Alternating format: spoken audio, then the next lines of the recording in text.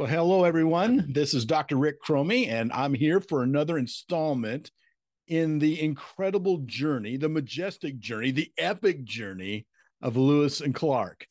In this session, what I want to do is unpack the Montana experience, really from the Mandan Villages of North Dakota all the way through Montana in the summer of 1805 to the Idaho line. It's a bit of a special session for me. As a native Montanan, I grew up with these stories, and I didn't realize until the past year when I started to dive into the journals how much I didn't know about the Montana chapter.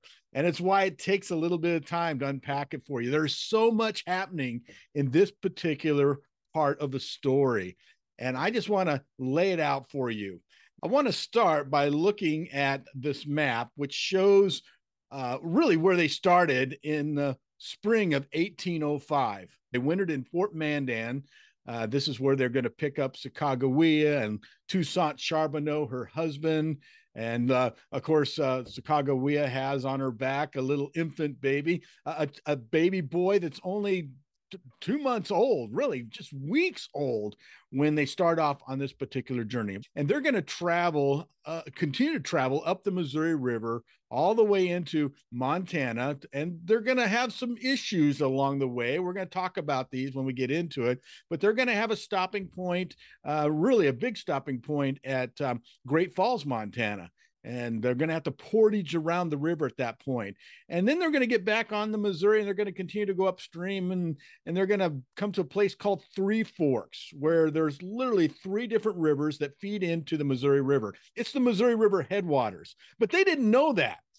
They just saw three rivers, and they had to assume, at least they did, assumed that the Missouri River was still one of those forks. They traveled down into southwest Montana, where they're going to meet up with the Shoshone. They're going to connect there with the Shoshone Indians. This is going to be a great reunion for Sacagawea to get back in connection with her native tribe, her home tribe, if you will. And from there, they're going to travel up to Idaho. They're going to cross over the Bitterroot Range and drop down into the Clearwater River area. And it's in that area where they're going to meet the Nez Perce. And we'll talk about that in this entire session.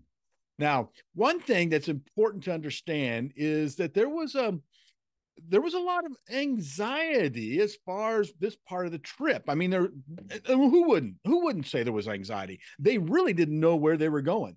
They were going off the map at this point. It's interesting what Meriwether Lewis writes in his journal on April 7th of 1805. He says, quote, "We were now about to penetrate a country at least 2,000 miles in width on which the foot of civilized man had never trod. The good or evil it had in store for us was for experiment yet to be determined. I couldn't but esteem this moment of my departure as among the most happy of my life." And there you get a bit of the disposition of Meriwether Lewis. He's the feeler. You don't see Clark writing like this. Clark is more military. He just gives the report. He tells us what happens on each and every day. Lewis is more of a feeler. He brings his emotions into this story, and it's why it's such a great epic story. So, as the long winter slowly ended, they asked their Indian friends what lay ahead. The chiefs drew lines on the dirt floors of their lodges, while Clark transferred the information onto a map he was preparing for Jefferson. There was a tremendous waterfall farther upriver, one chief told them, and then they would have to pass through a range of shining mountains. The captains calculated that the portage around the falls would take only half a day. And the mountains, they were sure, were like the ones they knew in Virginia, 2 or 3 days at most to cross. They told the chiefs they could make it to the Pacific and back to the Mandan Villages before winter came again. By early April, the ice was out of the river. Lewis and Clark sent a dozen men back to St. Louis with the big keel boat. loaded with materials for Jefferson. Lengthy reports about Indian tribes, box after box of specimens, and 5 live animals, including the prairie dog they had flooded from its home. With the shipment went a letter from Lewis, speaking for all of those who were about to leave Fort Mandan for the unknown. The Corps of Discovery was no longer the undisciplined collection of frontiersmen who had left St. Louis a year earlier. At this moment, every individual of the party are in good health and excellent spirits, zealously attached to the enterprise and anxious to proceed. Not a whisper of discontent or murmur is to be heard among them, but all in unison act with the most perfect harmony. With such men, I have but little to fear, and everything to hope. They're going to leave Fort Mandan as a cohesive team. They've spent a long year going up the river together, and they spent a really hard winter together in North Dakota. So now they're going to work as a team, and they're going to need it because they're leaving where the map is, and they're about to go into the real unknown. Yes, that's right. They're literally going into the unknown. It's unknown country. They're off the map, and they're not going to get back on the map until they really get on the Columbia River later in the year, and it's going to be much later. It's amazing they got as far as they did in this particular season. But in the winter of 1804, 1805, basically Lewis and Clark whittled down the Corps because they were going to send some men back to St. Louis, and they were going back on the barge. There was no reason, no way really they could take the barge much further. It was just too shallow for that big of a ship. And so they all got into the white pirogue and the red pirogue, and they had 6 canoes. And from there, they basically hauled those canoes with all of their provisions upriver. And again, they left on April 7th of 1805. 13 men, again, went back to St. Louis. They had letters, they had reports, they had animals, plants on that particular barge. 3 new persons were added: Toussaint Charbonneau, Sacagawea, and of course Pomp. His name is actually Jean Baptiste, the infant's name is, but Pomp was a nickname that the Shoshone Indian gave to all of their firstborn children. And Pomp was kind of one of those, it was basically picked up by the captains, and they often referred to him just simply as Pomp rather than Jean Baptiste, which was his given name. Again, there were 33 total that went upriver with them. Now, it doesn't take too long on this journey before they start having some issues. And one of the big issues very early on in the spring, the late spring of 1805, was the wind.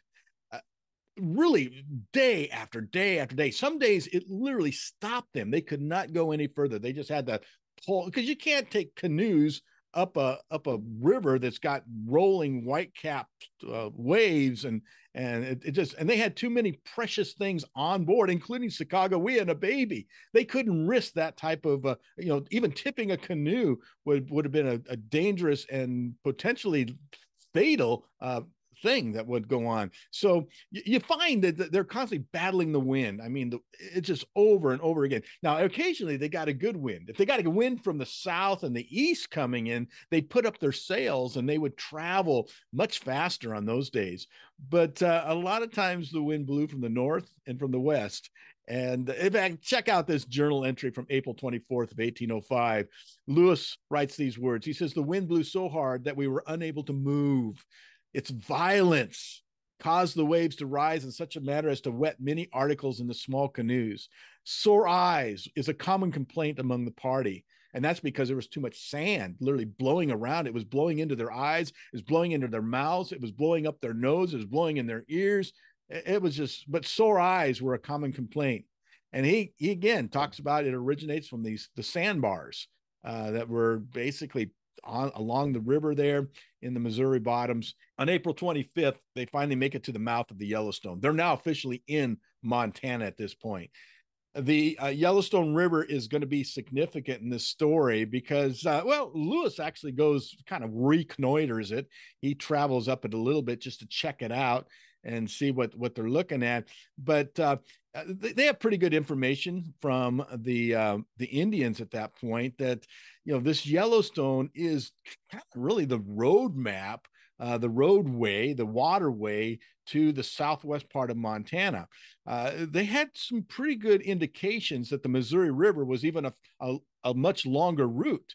Not just had the Great Falls that they were going to come upon. They had to portage around the Great Falls. They knew about that. There were Indians reports as far as all those things. But the Yellowstone was significant because it was considered a shortcut down to southwest Montana where the Shoshone lived, and they had to find the Shoshone.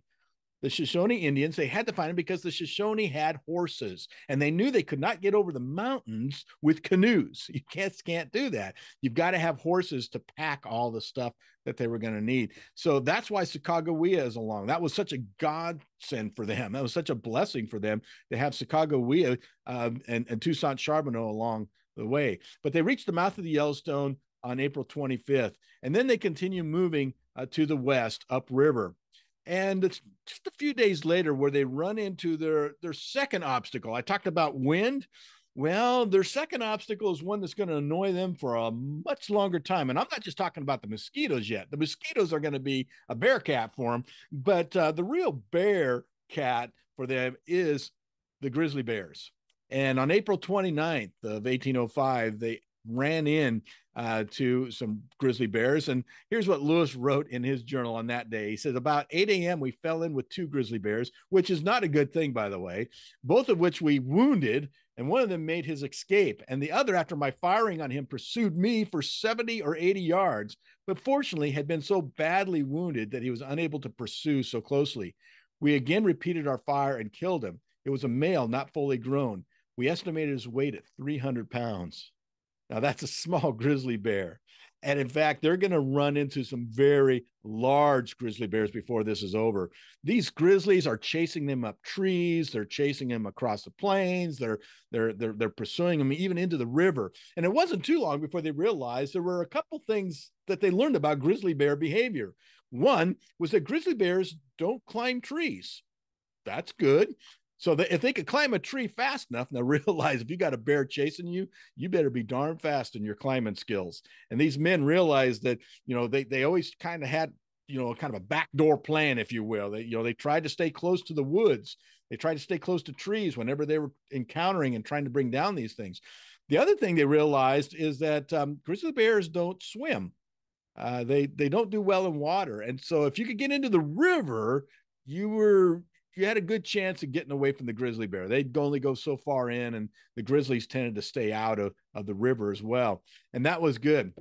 A third lesson they learned, though, and you see it right here, they wounded a lot of grizzlies. I got to tell you, the journals are very interesting to read through that summer because almost every day they're shooting down different types of animals, and pretty much 2-3 times a week, at least from this point all the way up to just past Great Falls, Montana, they're in grizzly bear territory. And the grizzlies are so thick that and when they wound them, and I think it's interesting that probably that summer they wounded, you know, maybe 2-3 dozen bears. Wounded them. They didn't bring them down. They shot one bear when they finally got it killed and they dressed it out. They found that 8 different musket balls had gone through that bear from different directions. In fact, what they realized, and this is really the big lesson about the grizzlies, was if you want to bring down a grizzly, you got to hit them in the right spot. And the right spot was a front shot right in the middle of the forehead. That was the only place. And some of these grizzlies also had very thick skulls. So these guys were running with Kentucky long rifles. They thought these bears would be no problem. I mean, they're used to shooting black bears back east. They had never, even the Indians, when they warned them, they said, listen, you need to realize these grizzly bears are the type that when you go into battle with them, the Indians actually dressed for war. They painted their faces for war. To bring back a grizzly was considered an act of valor and courage to the Indian. But Lewis and Clark and the company at first were kind of casual about this whole idea. Oh, these bears can't be that bad. Well, let's just say the bears basically proved the point. They can be that bad. And there were a lot of near misses with these grizzlies. It's surprising that only one person died on this particular journey and expedition, because the grizzlies were all over them. They were thick on them, really, all the way up through the Missouri River to Great Falls, just past Great Falls. But it's interesting. On May 6, 1805, Lewis makes this, let's say, an addendum in the journal. It's basically a follow-up comment. He says, I find that the curiosity of our party is pretty well satisfied with respect to the grizzly. The formidable appearance of the male bear killed on the 5th added to the difficulty with which they die, even when shot through the vital parts. And it has staggered the resolution of several men.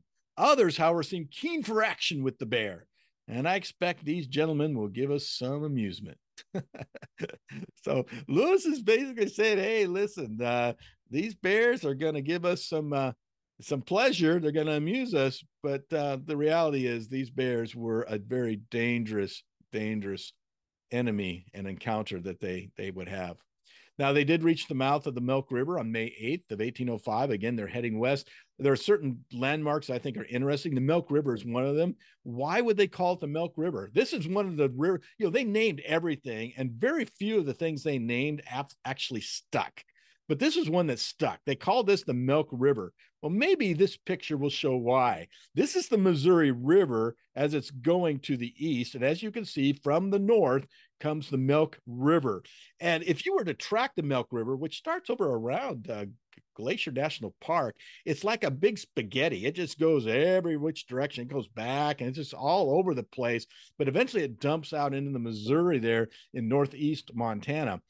And as you can tell, it's like milk. It's a very milky look to it because of the sand and the sediments that it churns up. A few days later, there is a day, and it involves a grizzly bear again. I don't have time to tell you that story. It's an amazing story where several of the hunters basically try to take down a grizzly, and it just becomes a real bad moment for them. But upstream, at the same time, there was another bad moment happening.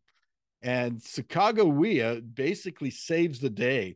And what happens is Lewis and Clark are doing something they rarely did, and they were both on shore. Usually one of the captains would be on shore, the other one would be in the ship or in the boats there, making sure, guiding them, making sure they were doing all right.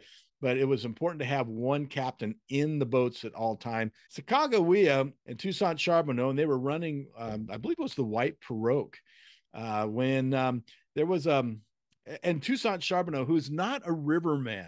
Let's just say it right now. Sacagawea's husband had very little skills for this journey. He couldn't hunt, he couldn't fish, he couldn't run a river. He wasn't really much of a frontiersman.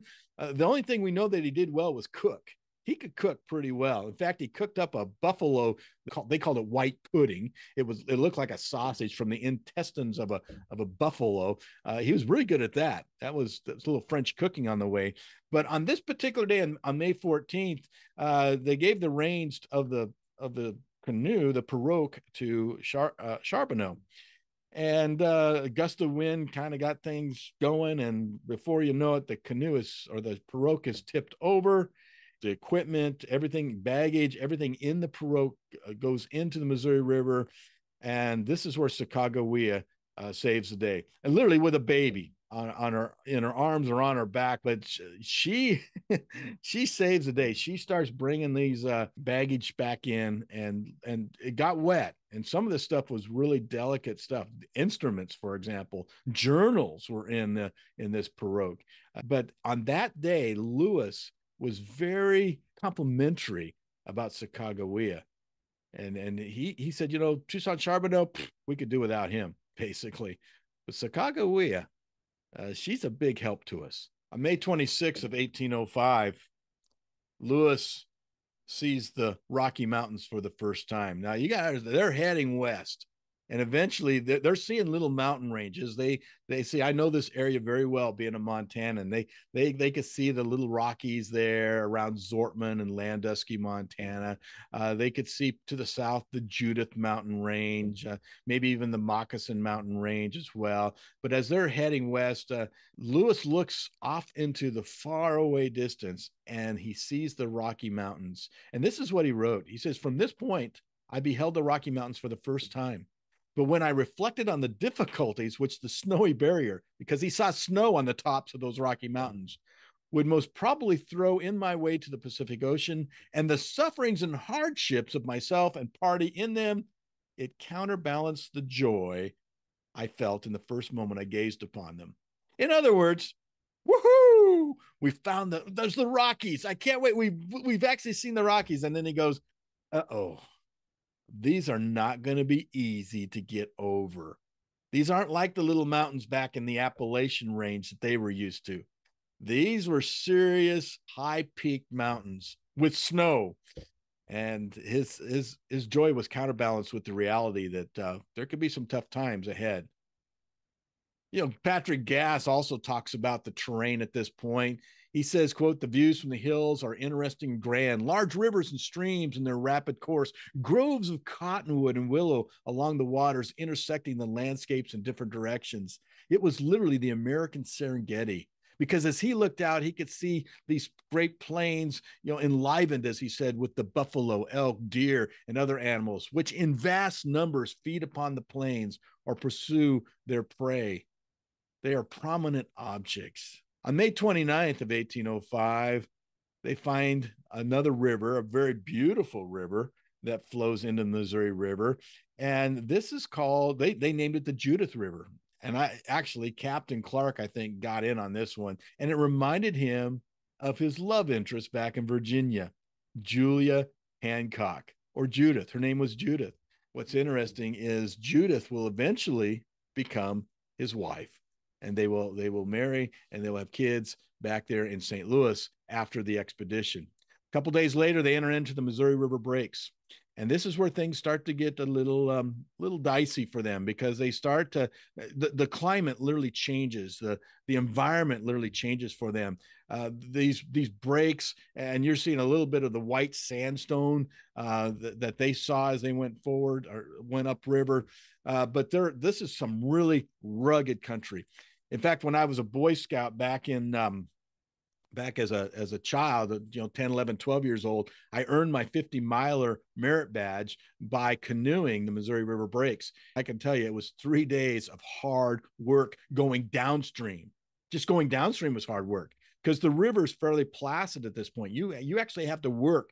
If you just let yourself float, you're not going to get anywhere. You're floating at 1 mile an hour.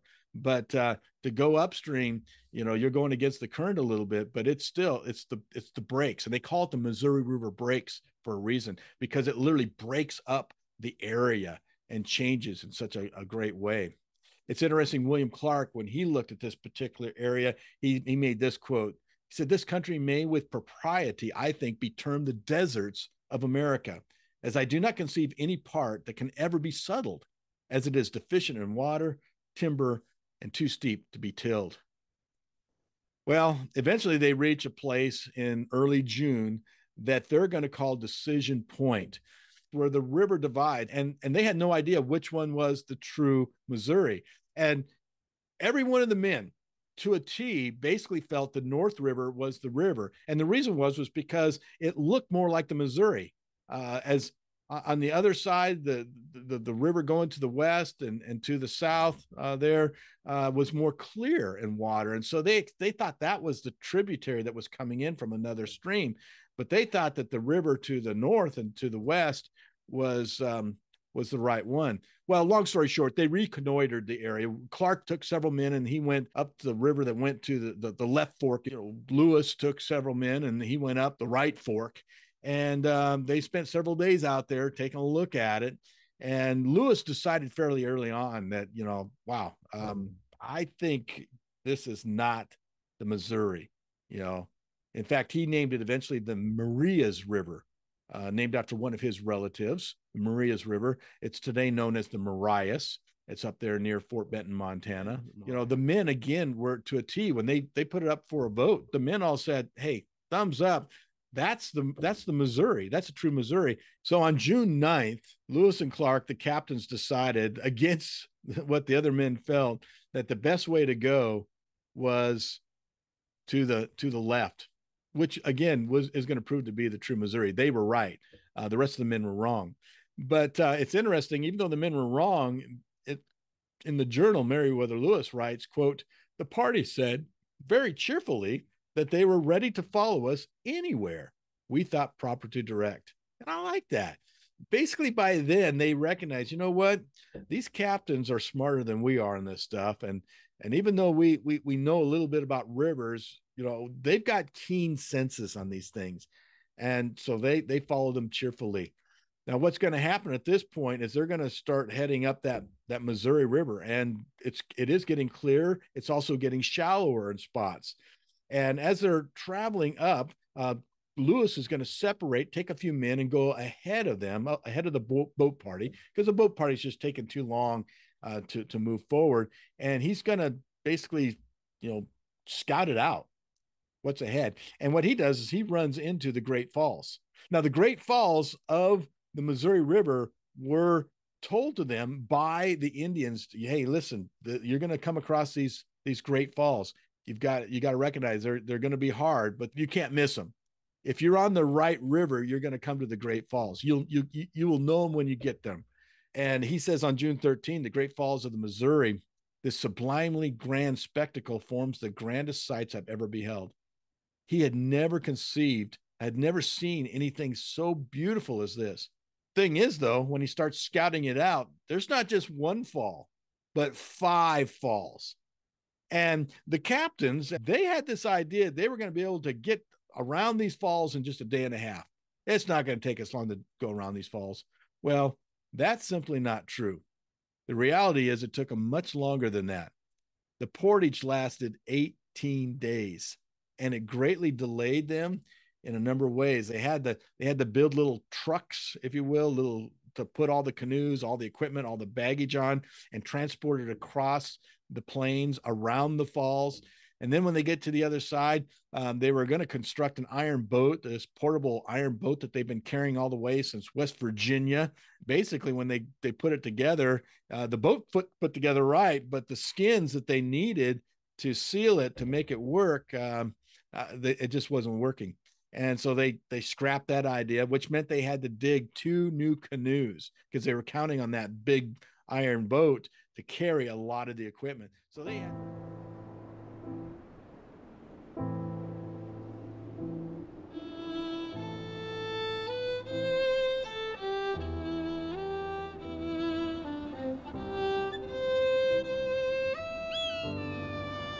The buffalo have trodden up the prairie very much. The sharp points of the earth are as hard as frozen ground, and prickly pears stand up in such abundance that there is no avoiding them. This is particularly severe on the feet of the men, who have not only their own weight to bear in treading on those hackle-like points, but have also the addition of the burden which they draw.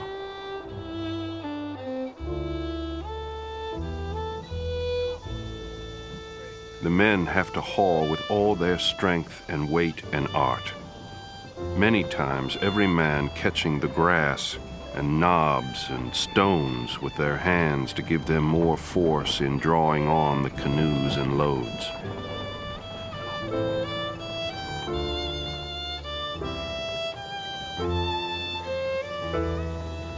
At every halt, these poor fellows tumble down and are so much fatigued that many of them are asleep in an instant. Others faint and unable to stand for a few minutes. Violent storms punctuated the heat. A flash flood nearly drowned Clark, Charbonneau, Sacagawea, and her baby in a gully. Another storm brought hailstones, 7 inches in circumference, that fell with such fury that the men were knocked to the ground. The party returned to camp in great confusion, on the run, leaving their loads in the plains. The hail and wind being so large and violent, and them naked, they were much bruised, and some nearly killed. One knocked down 3 times, and others without hats or anything on their heads, bloody, and complained very much. I refreshed them with a little grog. This evening, the men repaired their moccasins and put on double soles to protect their feet from the prickly pears. Some are limping from the soreness of their feet. July 3rd. One pair of good moccasins will not last more than about 2 days. We'll wear holes in them for the first day and patch them for the next.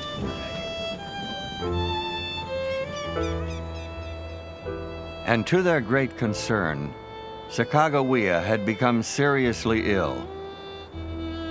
When bleeding her didn't work, the captains grew alarmed. They were counting on her help in getting horses from her people when they reached the Missouri headwaters. Lewis gave her doses of opium and had her drink from a sulfur spring he had discovered. Finally, she began to recover.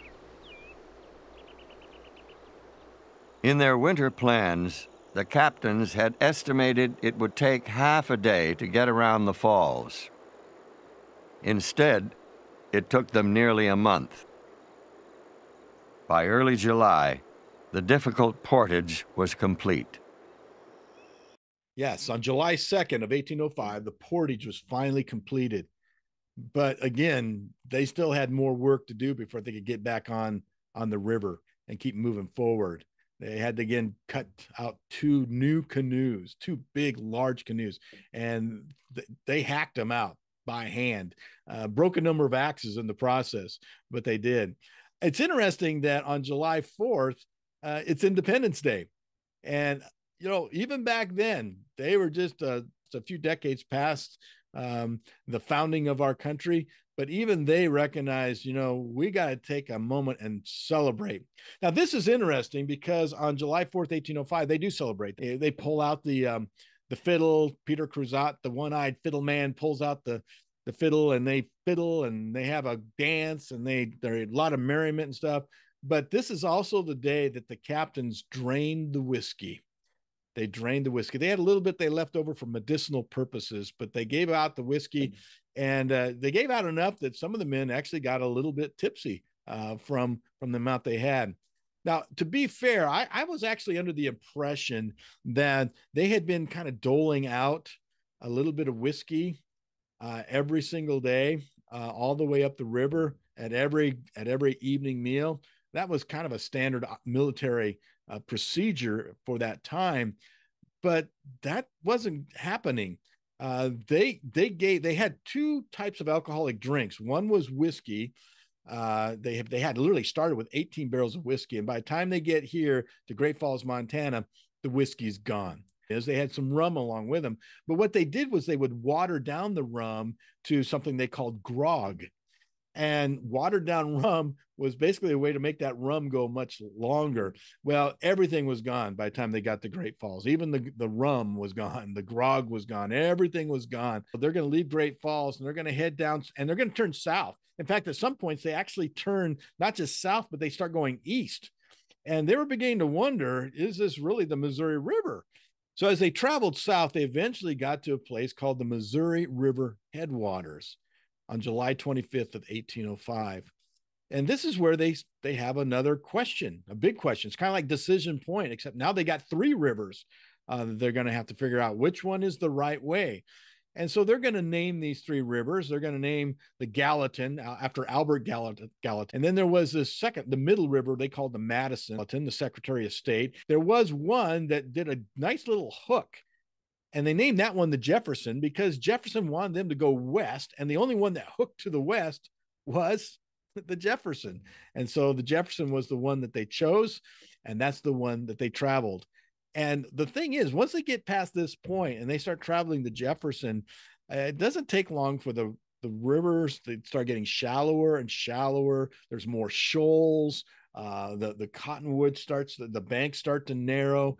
There's a lot of things happening that makes the boat party work even harder than before. And they're actually going to get to a spot where they're going to go, we don't want to do the river anymore. Let's find those horses and let's get this baggage on backs of horses and let's do this right. And one day it got so bad that Clark actually stepped in and gave him a pep talk and said, come on, boys, you know what this is all about. And we're doing our best that we can. We got to find the Shoshone. And that's the big question. But the good news is once they got past going down that Jefferson River, they eventually came to a place that Sacagawea saw and remembered very well. In fact, she was already starting to see the territory. When she was at Three Forks, that's where she got captured by the Hidatsas back when she was just a few years younger. I mean, when she was like 11 or 12 years of age, she was captured by the Hidatsas, and they came in, they raided the Shoshone camp, killed several of the men, many of the men, and she was taken captive. And they took her. I think that's one of the reasons why she's going to know the Yellowstone a little bit as well. They took her probably down the Yellowstone to Fort Mandan area where the Hidatsas were located. No, it was at Three Forks. She started to recognize where they were at. And then you have this Beaverhead Rock. And when she saw this, she knew immediately they were in Shoshone country. In fact, she got excited. She said, you know what? This is it. We should be meeting my home people anytime now. It's called Beaverhead because that's exactly what it looks like. It looks like a beaverhead. And here's another shot of it. Once again, Lewis is going to separate and he's going to travel ahead. The boat party is going much too slow for his preferences, and he's got a job to do. He has got to find the Shoshone Indians. And he travels these different little streams up and it keeps going higher and higher and higher. And eventually he gets to the spot where there's just nothing but a bubbling spring that pops out of the ground. And Lewis writes this on August 12th of 1805. He says, quote, "This is the most distant fountain of the waters of the mighty Missouri. That's what we've been in search of, which we have spent so many toilsome days and restless nights. Judge then of the pleasure I felt in allaying my thirst with this pure and ice-cold water." And that's exactly what he did. He got down on his hands and knees and he took a nice long drink of that pure mountain water, and he relished that he had found what he believed to be the original place, the start of the Missouri River. Of course, it wasn't. It wasn't at all. Just a little bit down the mountain from there is where a man literally stood on either side of this little stream, because that's all it was by the time they got to it. It's just a little stream. And he straddles it, and he thanks his God that he had gotten to this point to see the headwaters of the Missouri. Well, again, it's not the headwaters of the Missouri, but their belief was this, that if they just walked over the next ridge, and it was about 200, maybe 300 yards to the top. There was a ridge up there. They believed that they got up to that ridge, they would look over the other side and they would see another stream flowing in the other direction. When they did get to that ridge and looked over, initially they saw nothing. They saw nothing. And it was disappointing to them, especially to Lewis, because all they did see was mountain after mountain after mountain range. And Lewis pretty well realizes at that point, we have got to find the Shoshone. We have got to get over these mountains if we're going to ever do anything, if we're going to get to the sea. In fact, he was really concerned that the expedition might just die there. They had the game was getting scarce. You realize they were used to eating 9 pounds of meat per person. Back when the hunting was good, they were used to eating a lot of meat every single day.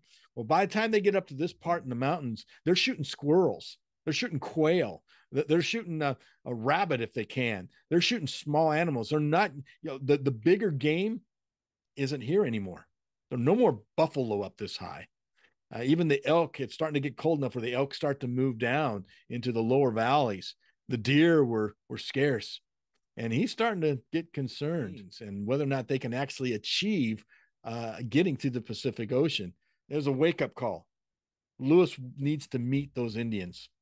Well, not too much longer he does. In fact, on August 13th of 1805, he accidentally runs into a lone Indian up there on a hill. And the story is he literally got rid of his gun and he walked with a flag as close as he could to this Indian warrior. And the Indian just turned around on his horse and took off. And so they followed his tracks.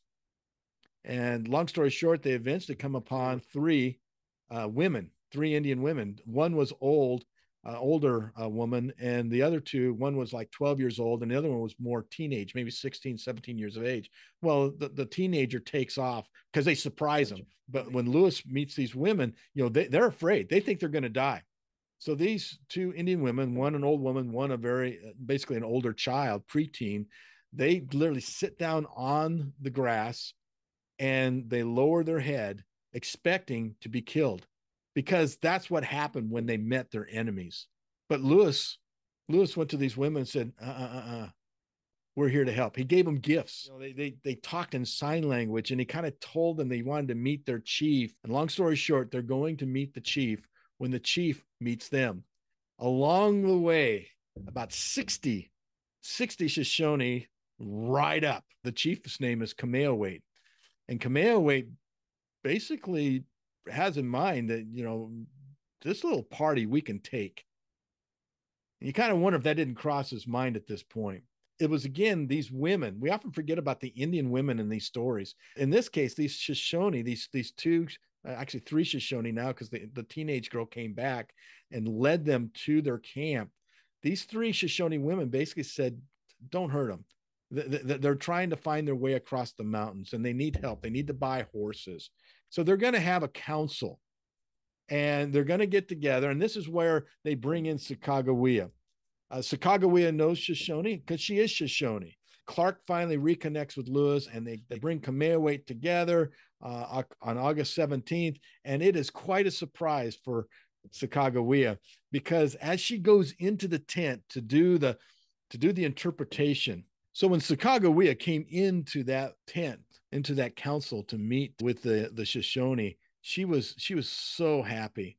I mean, she was back home with her people, but she got a bigger surprise when she opened up the door, because Kamehameha was there. And as she looked at Kamehameha, she recognized him. Kamehameha was actually her brother. Her brother is the chief. What a surprise. What a joy. What a wonderful moment. And that's amazing when you think about it. Here she was, stolen as a little girl, removed from her homeland, taken far, far away to Fort Mandan, North Dakota, where she lives for several years. She gets married to a French trapper named Toussaint Charbonneau, and just happens to be in the right place at the right time, where a corps of discovery, a bunch of men come up from St. Louis, and they're traveling on behalf of Jefferson, the great white chief, the president of the United States, and they hire Toussaint with Sacagawea to help them, and in particular to help them with the Shoshone. You can't script this. This is just an amazing thing. Well, long story short, Kamehameha said, hey, listen, anything you want, we'll help you. And they're going to spend some time there with the Shoshone. In fact, they're going to name that camp Camp Fortunate. They're going to spend 12 days there with the Shoshone. And I think Sacagawea actually probably had a choice at that point. I think she probably could have stayed there if she wanted to. This was her home. And I'm sure those warriors would have fought for that particular choice if she wanted to make it. But Sacagawea, she honored first of all, her marriage to Toussaint Charbonneau, who wasn't much of a husband. He really wasn't much of a husband to her, but she was at least honorable in that way. But she was also honorable to the Corps of Discovery and their overall mission to get to the Pacific Ocean and back. She goes with them. But it's interesting that Lewis, on his 31st birthday, he is doing some introspection. And he writes in his journal on August 18th, quote, I had as yet done but little, very little indeed, to further the happiness of the human race, or to advance the information of the succeeding generation. I resolve in the future to redouble my exertions, and in future to live for mankind, as I have heretofore lived for myself. Now that is insightful, introspective thought there by Captain Lewis. And some people look at that and say, He must have been really depressed. See that. I got to be honest, I'm not sure I see depression and morose in that particular statement. What I see is a man who's basically reached his 31st birthday and he's starting to go, you know what? I could do better. I could do better. My first 30 years, I did live for myself. I did some things that I regret. I want to do better. And I haven't done much to advance the information of the succeeding generation. I can do better with that. It's more of a resolve. It's more of I think there's a happiness, even a joy within Lewis at this point. He's looking forward.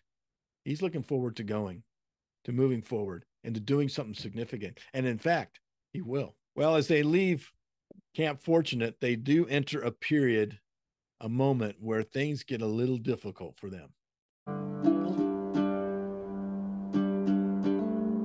The guide who is engaged with us to go on to the ocean tells us that there is 2 ways to go, but the one bearing south is plains and a desert country without game or water. The road to the north is rough and mountainous, but he said he could take us in 10 days to a river that would be navigable. Or in about 15 days, we could go to where the tide came up and salt water. So we concluded to go that road. John Ordway. On August 31st, the expedition set off on 29 horses and 1 mule, led by an elderly Shoshone the captains called Old Toby. They crossed a steep mountain pass and descended into the valley of a beautiful river, now called the Bitterroot. September arrived.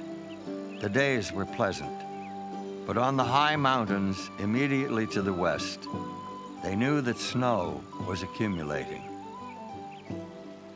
September 10th. As our road next leads over a mountain to our left, our captains conclude to stay here this day to take observations and for the hunters to kill meat to last us across the mountains and for our horses to rest, etc. Though the day is warm, the snow does not melt on the mountains a short distance from us. The snow makes them look like the middle of winter. Joseph Whitehouse. Here the Indians told them some startling news.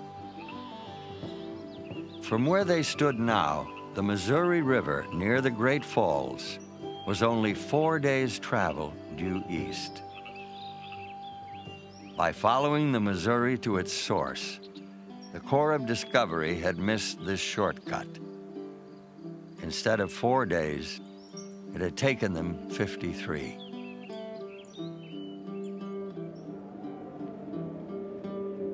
Summer was over, and still they had the Bitterroot Mountains to cross. The most terrible mountains, wrote Sergeant Patrick Gass, that I ever beheld. Ah, yes, those mountains. Those mountains.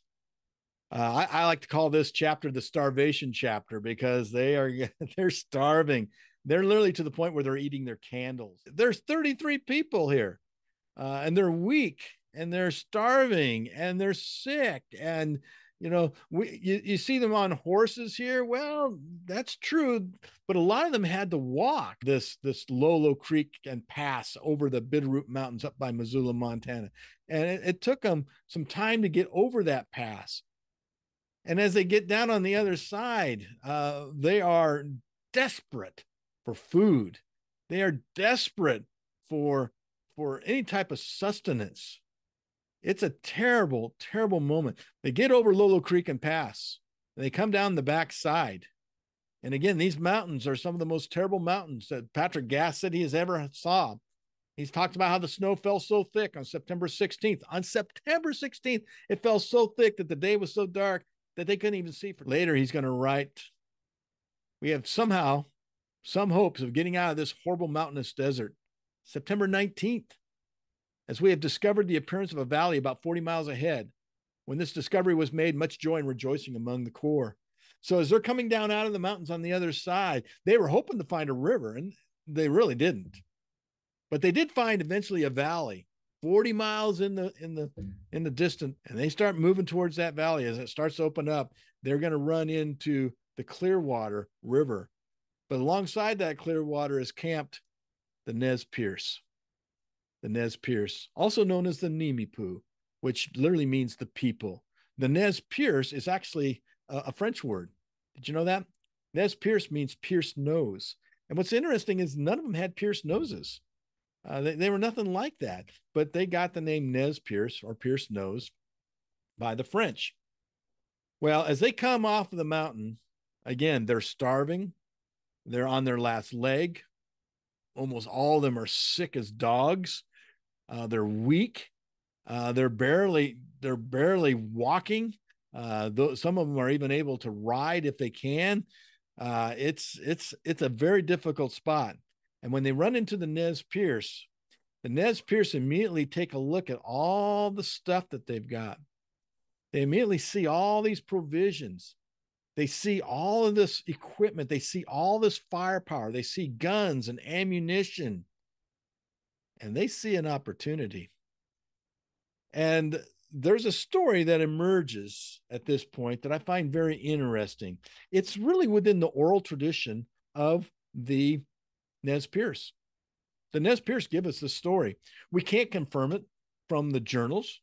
The journals give us no indication of this story or of this moment, but the Nez Perce have held on to it very strongly, and there are multiple streams, multiple traditions that go around, and they tell the same story.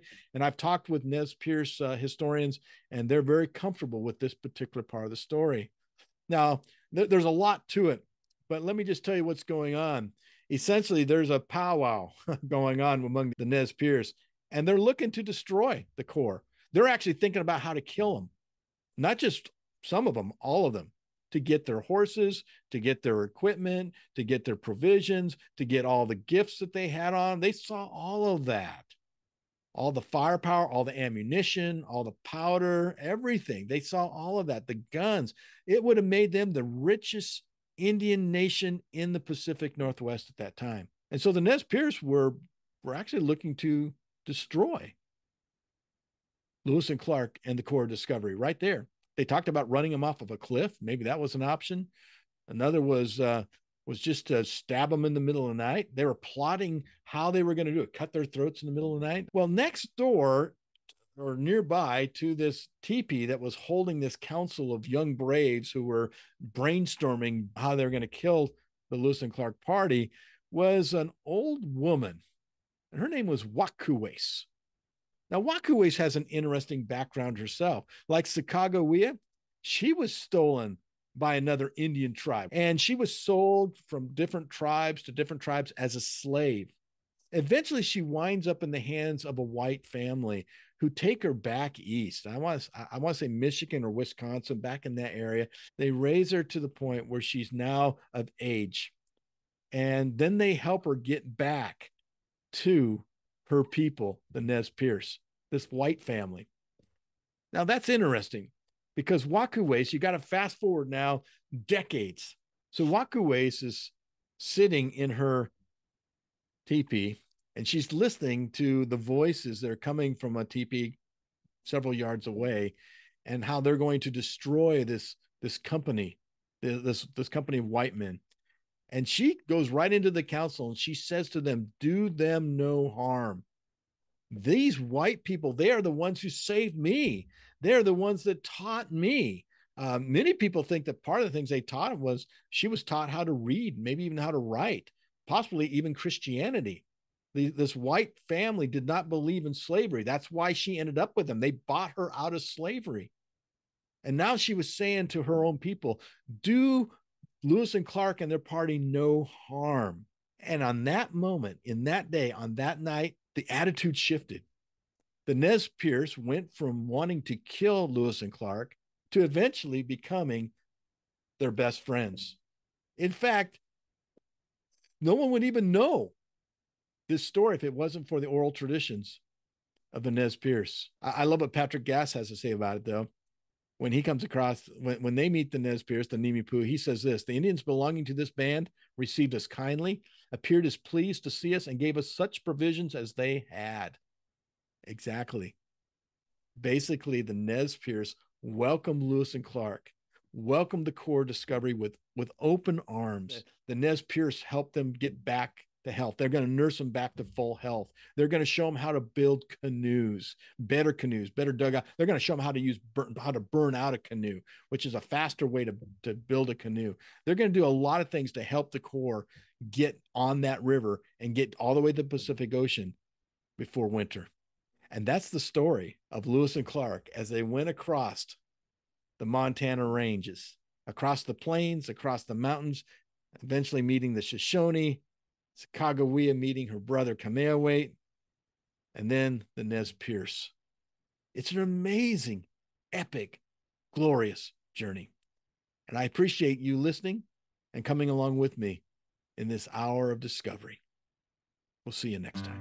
If you are looking for more resources on this particular leg of the journey, I encourage you to go over to rickcromie.com and look under American Cruise Lines, because that's what I'm a historian for American Cruise Lines on the Lewis and Clark story, and all my Lewis and Clark stuff is there under American Cruise Lines. Go there and you can find the journals. I've actually gone through and I've got day to day. You can read what happened day to day in the journals, and those are there, as well as many other resources that, including the slides that go along with this particular session. They're all available for you there, rickcromie.com.